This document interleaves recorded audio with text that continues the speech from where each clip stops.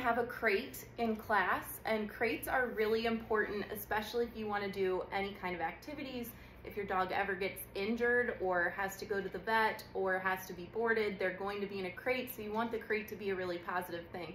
So one thing we can start with puppies are crate games, which are just making going into the crate and being in the crate a really positive, rewarding experience, because the last thing that we want to do is for the puppy to associate the crate with being scared and nervous.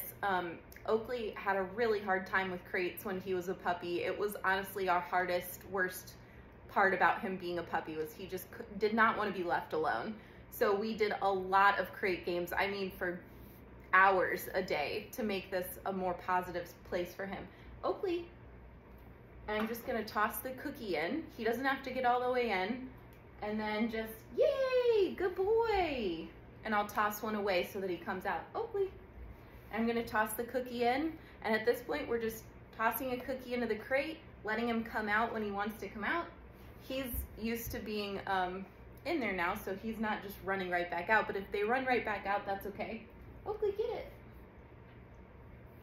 Now, ideally, like, this is really good. I'm proud he's doing this on camera. Eventually, we want to teach the dog that they don't come out of the crate until they're released with that release word, or they're invited out of the crate, that they're not supposed to just barrel out. So I'm really proud he's doing this, because I did not expect this. We haven't practiced this in a really long time. Free.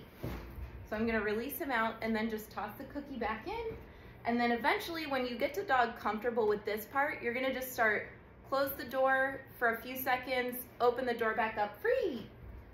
So we're not causing them to panic by just shutting the door and leaving them in there. And again, even if your puppy has been in the crate, this is a good thing to practice, that every time I put you in a crate doesn't mean you're going to be in there for hours. So I'll shut the door, open the door back up, free.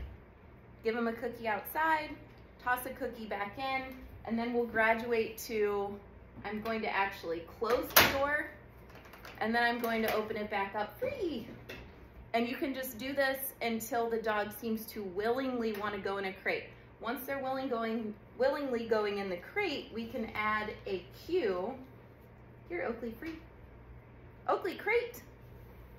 We can add a cue and then reward once they jump in there. So remember, we talked about not adding a cue word until they've got the behavior fluently and they're willingly going in and out. Free. Good boy. Okay, let me know if you have any questions, and I'll talk to you all soon.